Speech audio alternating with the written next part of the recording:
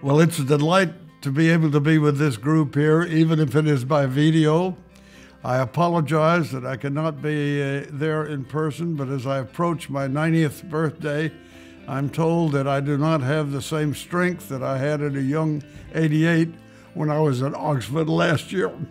Therefore, I'm only able to appear with you and welcome you to this conference by video. Thank you for your patience. I want to particularly commend Nigel Bigger and John Whitty Jr. for their leadership and vision to put this conference together, so that you'll be dealing with the issue of is religious freedom threatened, perspectives that are transatlantic. It's a delight to recognize that this conference is jointly sponsored by two of our organizations with whom we have worked enormously closely as a foundation. They are, of course, headed by Nigel Bigger, the McDonald Center on Theology, Ethics, and Public Life at Christ Church, Oxford. And then at Emory, the Center for the Study of Law and Religion, headed by John Whitty Jr. I also want to thank those who've helped them with the conference, including Jenny Dunn and also Amy Wheeler, the key associate to John Whitty. I'd like to spend a few minutes talking about one or two other topics before we deal with the conference itself, because these may be topics that you should know about, but may not be priorities for other agenda items today. For example, this is a memorable occasion for both of our hosting entities. For the McDonald Center, this event represents its 10th anniversary. It was only about a dozen years ago that Nigel Bigger, moving over from Dublin to assume the chair as the Regius Professor of Theology and Public Life at Oxford, began to dream of a way to increase his opportunity for writing and speaking, and to begin to enhance his public reputation. Fortunately, we began working together a little over 10 years ago and have been very actively working together since that time. We're delighted that Nigel Bigger has done such a great job in leading this activity, and that all of our initial aims have been at least fulfilled, and more so in general. We are delighted that the center is now well established, and that not only with his initial leadership, but over a period of time, it is now fully endowed for perpetuity. So we can anticipate many years ahead, hopefully, in which there will be Christian thought encouraging activities from the McDonald Center. I'd also like to commend Dr. James Orr, who has helped enormously in putting together this conference. We commend all who have been associated and have been helpful to the McDonald Center over the years, and we believe that it will be a lasting legacy of both Nigel Bigger as its founding director and also for our family foundation. I also want to commend for its celebration as a part of this event, John Whitty and the Center for the Study of Law and Religion. They are now completing with this event a 5-year program of distinguished McDonald scholars who have lectured each year at Emory Law School. In doing so, they have typically filled up their auditorium of something 300 to 350 people at almost each of these major lectures, of which quite a number of you have been participants, and we're grateful very much for this. One of their more important ones was this last year, in which he had about a half dozen of our McDonald scholars who appeared to discuss the Reformation. For some of us who are just lay leaders and do not have the scholarly background that many of you have, we considered the Reformation to be largely a spiritual event that ended up with a division of the Catholic Church into not only the Catholic Church, but in a multiplicity of Protestant denominations. Obviously, this was a momentous event, but it was only one of many that occurred, as we learned by last year's lecture series at Emory. And that is that the era in which the church had prescribed the rules and relationships of society had been determined by canon law that soon dropped by the wayside as individual states and governmental entities at various levels began to establish laws that changed almost every aspect of society. The Reformation was not just a religious event, but it was a revolution in society in terms of how we think about things, in terms of how we are legally judged, and how we begin to plan and handle our relationships. So I commend John Whitty, and I commend his center for their fine lecture series, and also for jointly hosting this with Nigel Bigger and the McDonald Center here at Oxford. It might also be appropriate to mention a few words about the McDonald Agape Foundation. We are the sponsors of this event, and we are many others. It was in 1989 that my wife Susie and I decided to set up the McDonald Agape Foundation. We did it modestly and had very limited ambitions at the beginning, but the Lord had views that were far in excess of ours.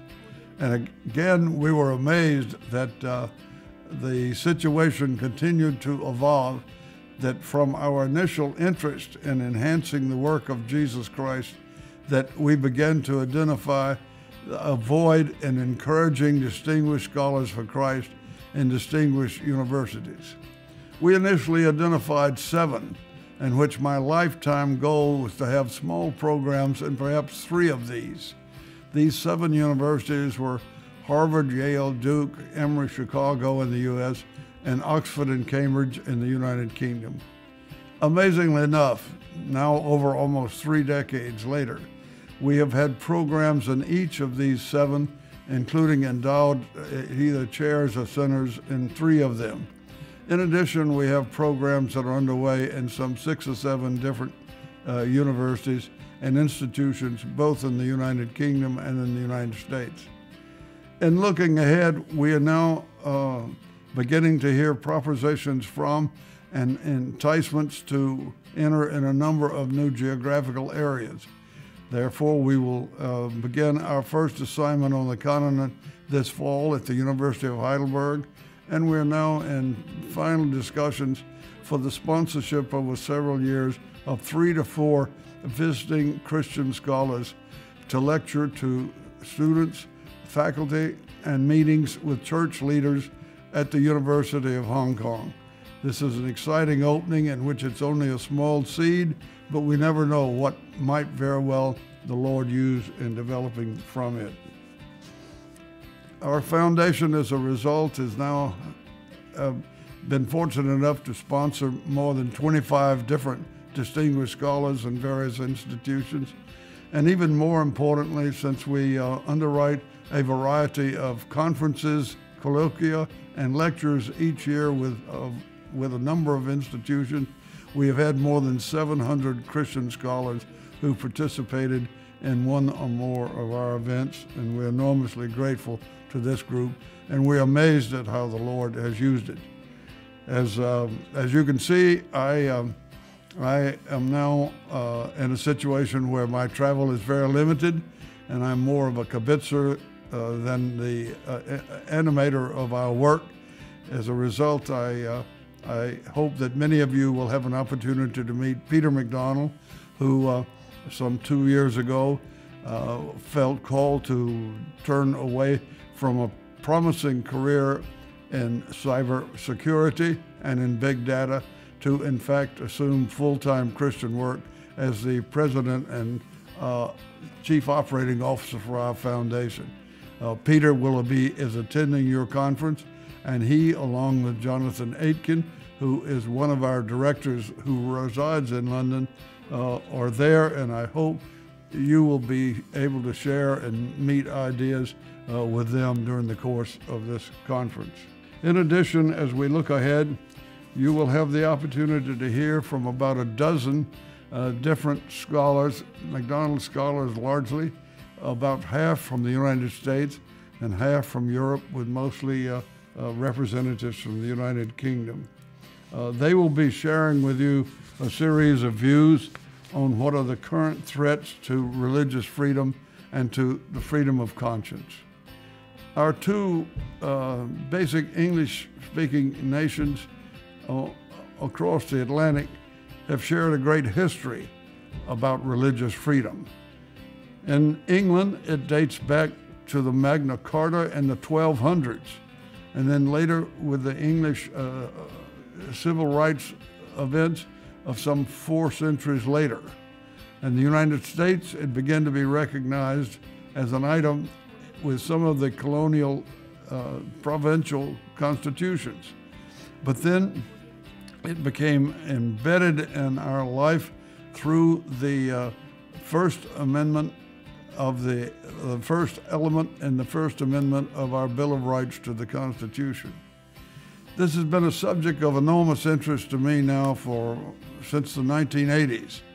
I had the great privilege at that time of being chairman of the Williamsburg Charter Foundation and worked closely with our executive director, Dr. Os Guinness, who is a Brit and also a graduate of Oxford.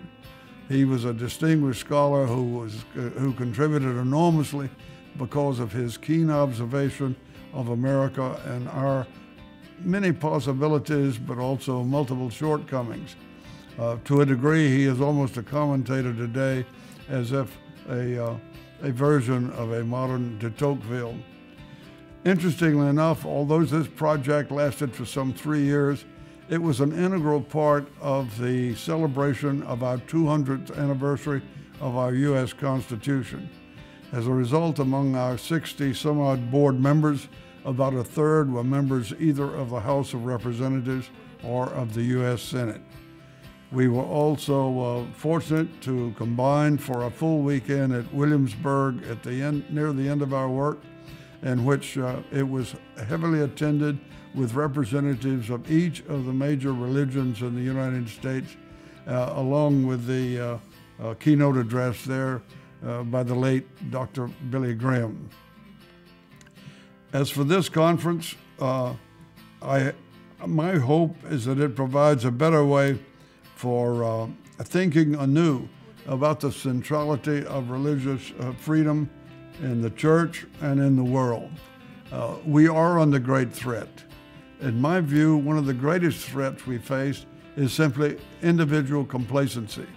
We are spoiled because we have assumed during the course of our lifetime that we would always be eligible for and would be able to practice religious freedom and individually our freedom of conscience. But this is constantly under threat. And now we begin to see legal challenges, which some of our speakers will outline in greater detail, that are challenging by particularly non-believers who are concerned that other rights, including the sexual rights and other secondary ones listed in our U.S. Bill of Rights, will actually precede that of religion.